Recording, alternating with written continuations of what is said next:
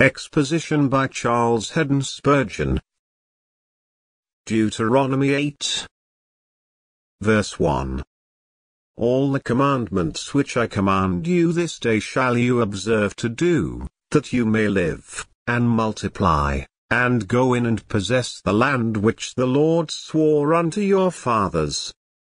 Observe, dear friends, that the Lord demands of his people universal obedience to his commands. All the commandments which I command you this day shall you observe to do.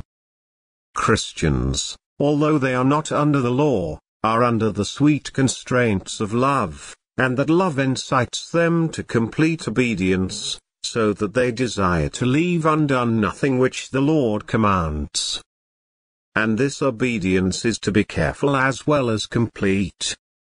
All the commandments which I command you this day shall you observe to do. Not only do them, but do them with care. When the commandment applies to a certain duty, obey it in full, both in the letter and in the spirit, for there are numerous and weighty blessings attached to obedience, not of merit, but of grace. If we walk carefully in the fear of God, we shall find that in keeping his commandments there is great reward. 2.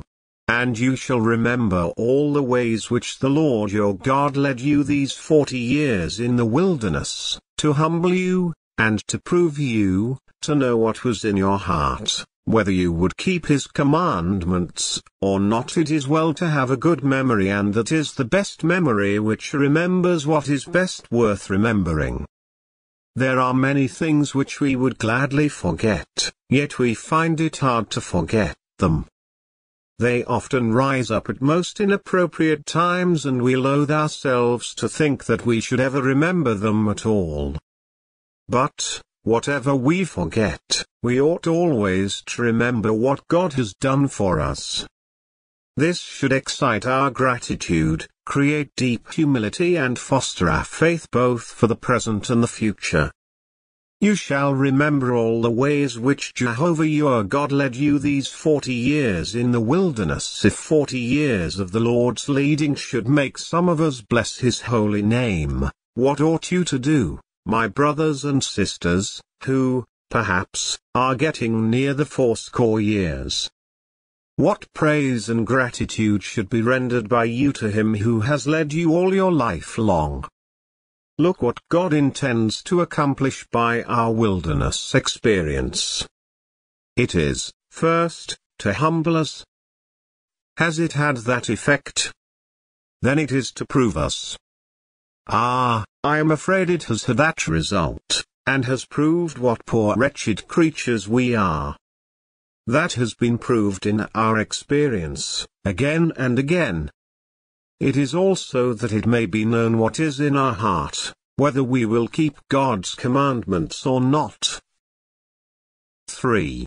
And he humbled you, and suffered you to hunger, and fed you with manna, which you knew not. What a wonderful sequence there is in these short sentences. He humbled you, and suffered you to hunger. One would think that the next sentence would be, and allowed you to starve. No, it is, and fed you with manna. They had the better appetite for the manna and were the more ready to see the hand of God in sending the manna because of that humbling and hunger which God had previously suffered them to endure. Fed you with manna, which you knew not. The very name by which they called it was, manna, or, what is this? For they knew not what it was. And fed you with manna, which you knew not. 3. Neither did your fathers know, that he might make you know that man does not live by bread only, but by every word that proceeds out of the mouth of the Lord does man live. God can make us live on bread if it is sanctified by the word of God and prayer. He does make our souls to live upon his word. He could, if so it pleased him, make our bodies live by that word without any outward sustenance whatever. 4. Your raiment waxed not old upon you, neither did your feet swell, these 40 years. What a wonderful experience the Israelites had in the wilderness. They were always fed, though in a waste howling wilderness, dry and barren. They always had water following them from that stream which flowed out of the flinty rock, from which you might sooner have expected to strike fire than to obtain water. And as for their garments, they did not wear out. They had no shops to go to, and they were unable to make new clothes in the wilderness on account of their frequent moving to and fro. Yet they were always clad, and, though they were a host of weary pilgrims, marching backwards and forwards for 40 years, yet their feet did not swell. Oh, what a mercy that was! He keeps the feet of his saints. Has it not been so with you, also, dear friends? You have said, "What shall I do if I live so long, and if I have to bear so many troubles, and make so many marches through the very valley of the shadow of death?" What will you do? Why, you will do as you have done. Trust in God, and go on. You shall be fed, and you shall be upheld even unto the end. 5. You shall also consider in your heart. Note that we are not only to remember God's dealings with us, but we are to consider them, to ponder them, to weigh them. Consider in your heart. 5. That, as a man chastens his son, so the Lord your God chastens you. Do I speak to anyone who is just now under the rod? Consider in your heart, then, that God is dealing with you as a father deals with his sons, for what son is he whom the father chastens not? How would you like to be dealt with? Would you rather be without the rod? Then remember that if you are without chastisement, whereof all are partakers, then are you bastards, and not sons. Do you wish to be treated so? I am sure you do not. You wish to have the children's portion, so you say, "Deal with me, Lord, as you are desirous to do with those that fear your name." We are willing to have the rod of the covenant for the sake of the covenant to which it belongs. 6-8. Therefore you shall keep the commandments of the Lord your God, to walk in his ways, and to fear him. For the Lord your God brings you into a good land, a land of brooks of water, of fountains and depths that spring out of valleys and hills, a land of wheat, and barley, and vines, and fig trees, and pomegranates, a land of olive oil and honey. This is also the experience of the child of God, in one sense, in heaven, but in another and perhaps a truer sense, even here below. We which have believed do enter into rest. By faith we take possession of the promised land. And when a Christian gets out of the wilderness experience of doubting and fearing, and comes into the Canaan experience of a simple faith and a fully assured trust, then he comes into a good land, a land of brooks of water, of fountains and depths that spring out of valleys and hills, a land of wheat, and barley, and vines, and fig trees, and pomegranates, a land of olive oil and honey, for God gives to his people not only all they need, but something more. He gives them not only necessities, but also luxuries, delights and joys. 9. A land wherein you shall eat bread without scarceness, you shall not lack anything in it when you live in communion with God and he brings you into the full enjoyment of the covenant blessings, then there is no scarceness with you, there is no lack of anything. 9. A land whose stones are iron, and out of whose hills you may dig brass, or copper.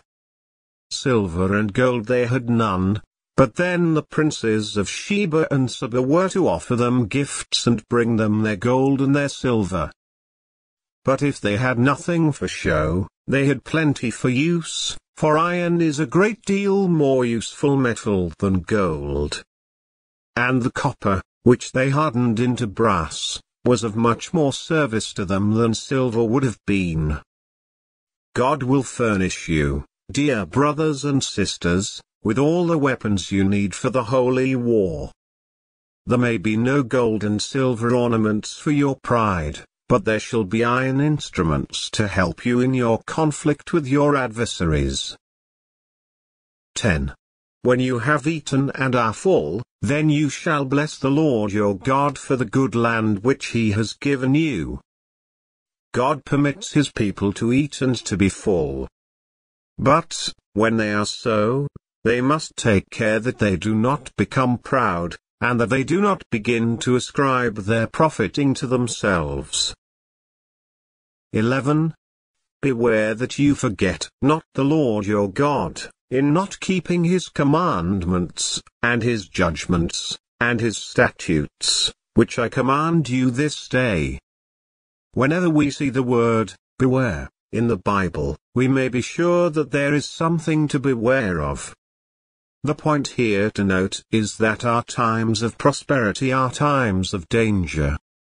I remember that Mr. Whitefield once asked the prayers of the congregation, for a young gentleman in very dangerous circumstances, for he had just come into a fortune of £500. Then is the time when prayer is needed even more than in seasons of depression and loss. 12 to 16. Lest when you have eaten and are full, and have built goodly houses, and dwelt therein, and when your herds and your flocks multiply, and your silver and your gold is multiplied, and all that you have is multiplied, then your heart is lifted up, and you forget the Lord your God, which brought you forth out of the land of Egypt, from the house of bondage, who led you through that great and terrible wilderness, wherein were fiery serpents, and scorpions, and drought, where there was no water, who brought you forth water out of the rock of flint, who fed you in the wilderness with manna, which your fathers knew not, that he might humble you, and that he might prove you, to do you good at your latter end. Why do we get these passages repeated? Surely it is because we have such slippery memories, and the Lord has to tell his children the same thing over and over again, precept upon precept, line upon line, line upon line, here a little, and there a little, because we so soon forget. 17 to 20. And you say in your heart, my power and the might of my hands has gotten me this wealth. But you shall remember the Lord your God, for it is he that gives you power to get wealth, that he may establish his covenant which he swore unto your fathers, as it is this day. And it shall be, if you do at all forget the Lord your God, and walk after other gods, and serve them, and worship them, I testify against you this day that you shall surely perish. As the nations which the Lord destroys before your face, so shall you perish. If you sin as they do, you shall fare as they do. 20. Because you would not be obedient unto the voice of the Lord your God,